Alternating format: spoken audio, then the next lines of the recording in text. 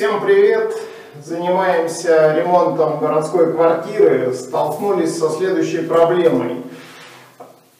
Решили выровнять стены в ванной комнате и обработали предварительно их грунтовкой бетонконтакт.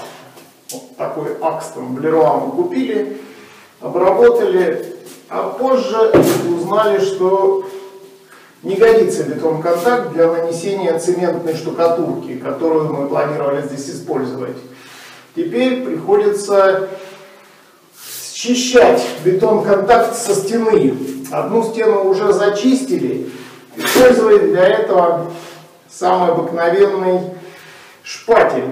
Но оказалось крайне трудоемко, 2 дня с ней возились, поэтому пришлось задуматься над тем, как упростить процесс. И вот для этих целей был приобретен вот такой скребок.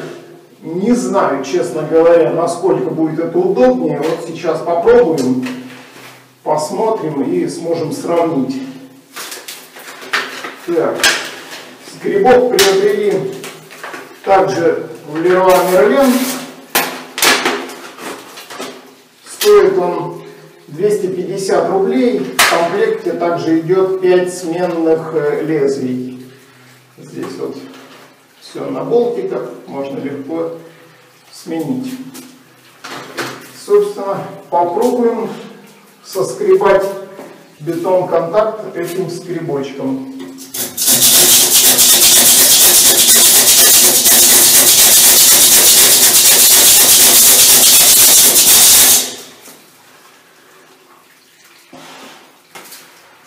Да, советую всегда использовать очки, потому что при демонтаже любого покрытия все летит в глаза, и засорить глаза просто запросто можно. Идет неплохо, на первый взгляд.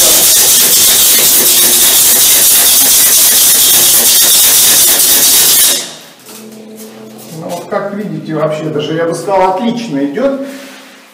Прошу еще обратить внимание, что там же в Леруашке были покороче такие скребки. Я решил, что нужно брать большой, и не ошибся, похоже.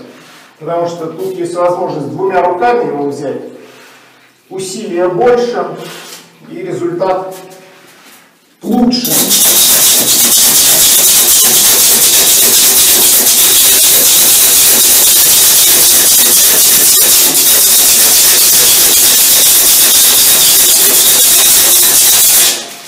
В общем, судя по первым пробам, мне очень нравится эта штука. Всем рекомендую.